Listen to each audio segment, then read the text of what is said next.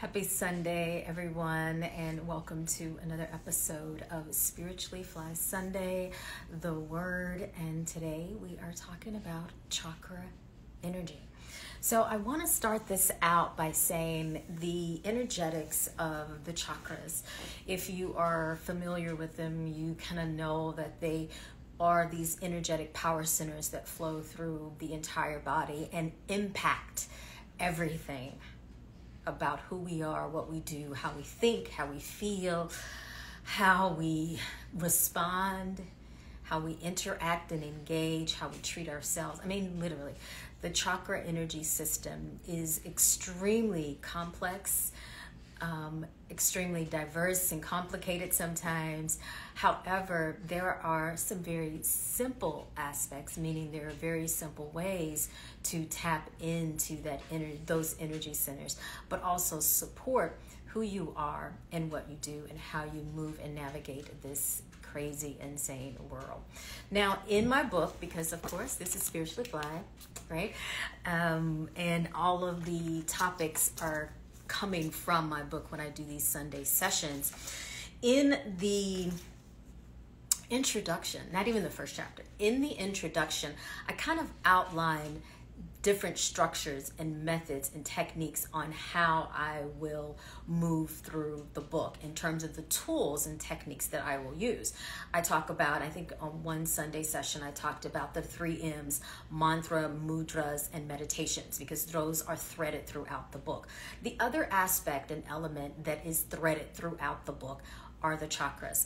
And the chakras are literally, I don't even know how to stress this. For those of you that have taken my classes, you know the chakras are everything. They are the foundation of everything I teach, from the meditations I teach to the breath work I teach to everything. I'm going to pause for a second because I actually want to turn my AC unit off. Sometimes it gets kind of loud. Let's see, let me find the app. If it decides to work today. Let's see. Okay, hopefully it'll turn off. Okay, so let's jump right in. I'm going to do a read from my book. I am on page 10, because again, like I said, this is from the introduction. And I am not going to go into all of the major details of the chakras. I just want to kind of touch on a couple of elements of them. But I do want to read the first 2 paragraphs from my book that relate to the chakras, so that you kind of understand where I'm coming from in terms of the importance of how they work and how they serve us. All right. Chakras, wheels of spiritual healing. Throughout my book, I will discuss and reference the chakra system.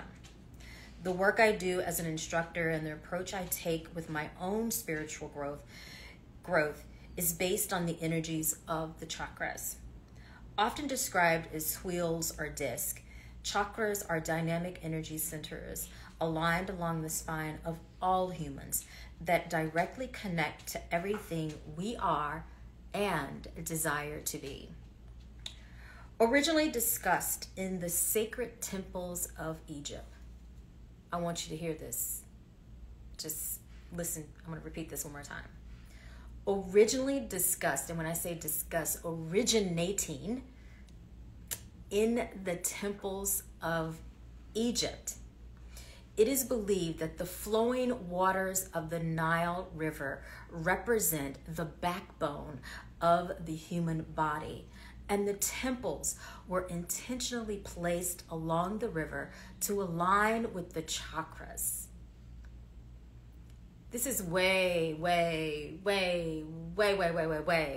Can I say that one more time? I think I am. Way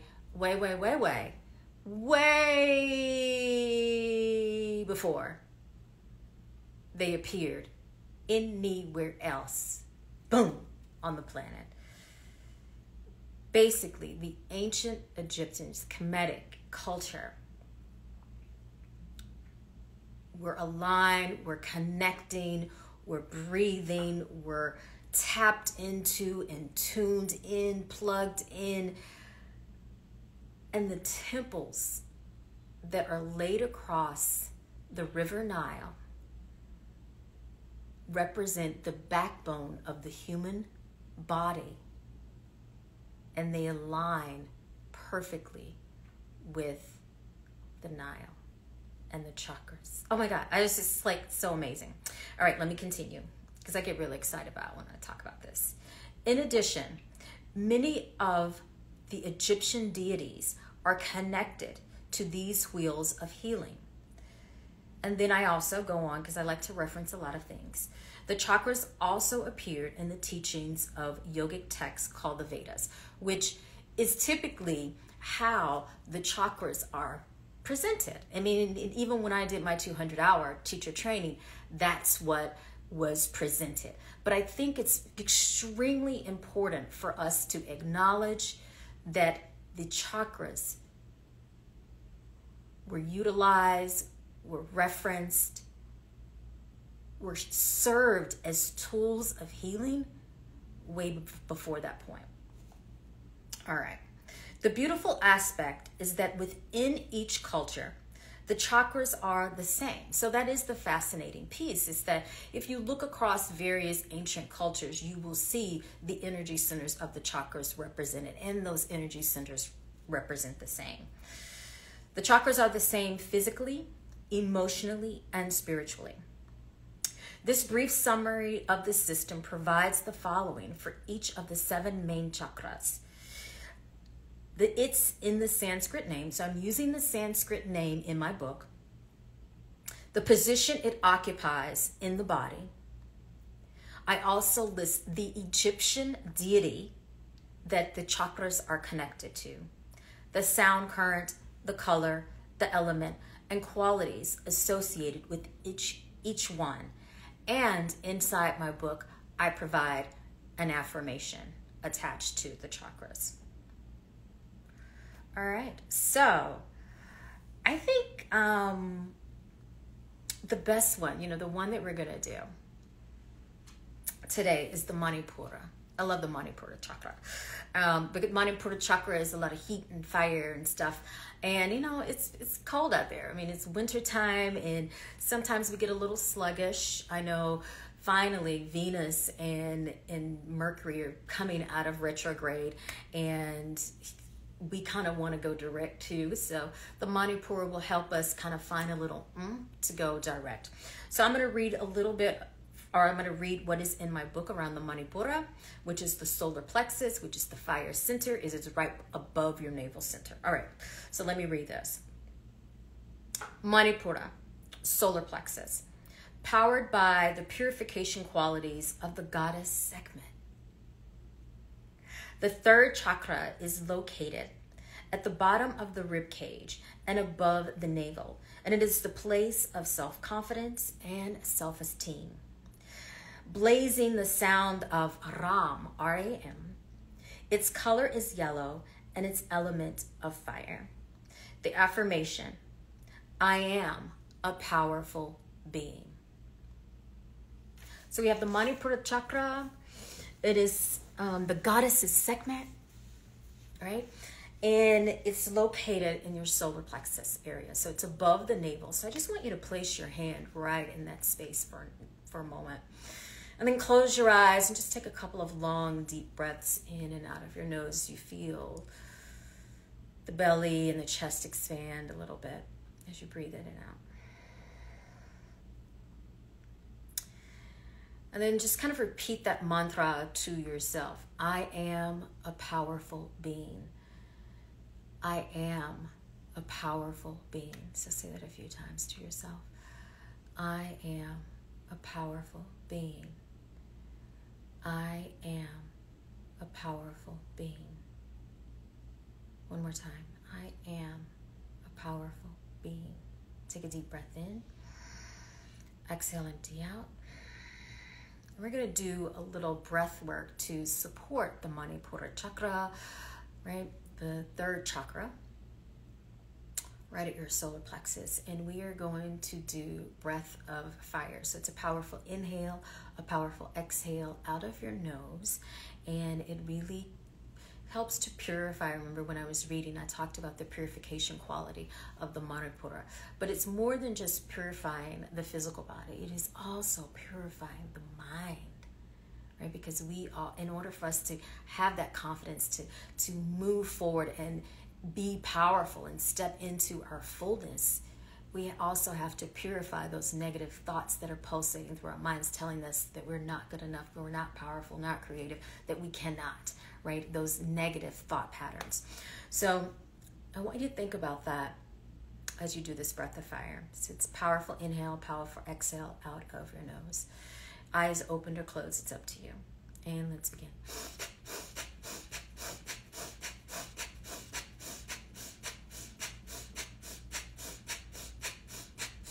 So you're feeling your navel pump. Now the caveat is if you are pregnant or on the first day of your moon cycle, just take long, deep breaths. If not, keep pumping.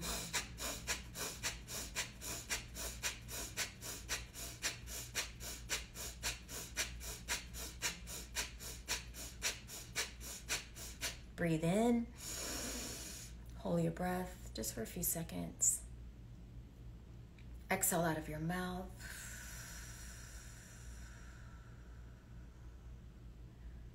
Keeping your hands right at your solar plexus, your Manipura chakra. I'm just kind of feeling here. Feeling that fierceness of segment. Yeah. Take one more breath. And empty out. And allow your hands to fall to your legs. Just rest them there for a few seconds as you breathe in and out. And I'm going to share one more thing that we're going to do. So in the description, I said that there is a mantra associated with it, a sound current. The sound current is Ram, R-A-M, Ram. So your tongue kind of rolls across the top of your lips, or the top of your mouth. And it's really interesting because I really haven't taught mantras on my live stream. When your tongue hits the roof of your mouth, well, all through your mouth, there are energy centers and points, kind of like those, what they're called are nadis, right? Those little center points that are within us. We have thousands of energy centers, but the ones in our mouth are extremely stimulating, and they connect to the sound waves and the sound currents and the vibrations and the powerful energy, or the powerful flow of energy that moves to our brain. So when we chant, when we sing, we are stimulating those energy centers in our mouth. All right, so that was just a quick little thought around sound and mantras. So Ram, Ram, Ram. So let's just say that a couple of times. Ram, Ram, Ram, Ram, Ram, Ram, Ram, Ram, Ram. And as you chant the mantra Ram, it's simply a sound current. I want you to even kind of notice where you're feeling that vibration. It's really fascinating. Ram, Ram, Ram, Ram, Ram, Ram, Ram, Ram, Ram, Ram, Ram, Ram, Ram. Take another deep breath in. Exhale, empty out. Just let yourself settle into a place of stillness as your eyes close, if they're not already. Feeling that sound vibration of Ram, feeling that heat that you cultivated through your breath of fire. And I just want you to remember the power of who you are.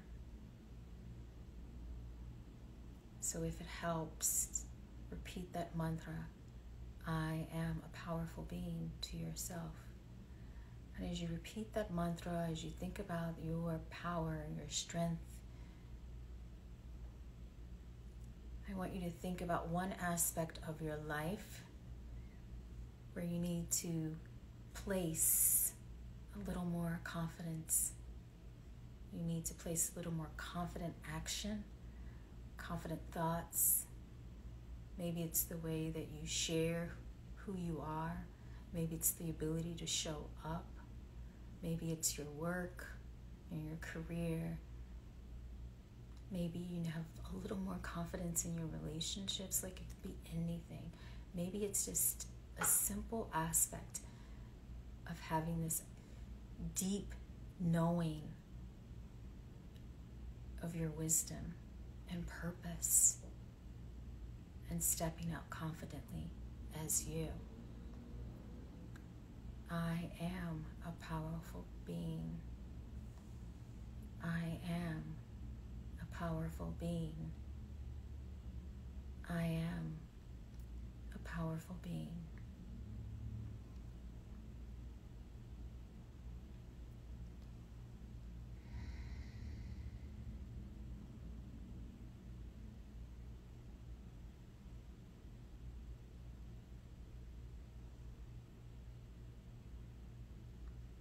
And take another breath in. Hold your breath and then place your hands back over your solar plexus, right above your navel. Keep holding the breath if you can, just a few more seconds. And then exhale, empty out. And whenever you're ready, slowly open those eyes. Yeah. So there you have it, guys. Just a little reading around the chakras. I talk about the chakras and the importance of them in the introduction of my book. And then as I move through the book, I reference the chakras. And for those of you that are just jumping on, the chakra that we've worked on today was the Manipura chakra. Having a little more self-confidence and feeling that sense of power that moves and vibrates through you.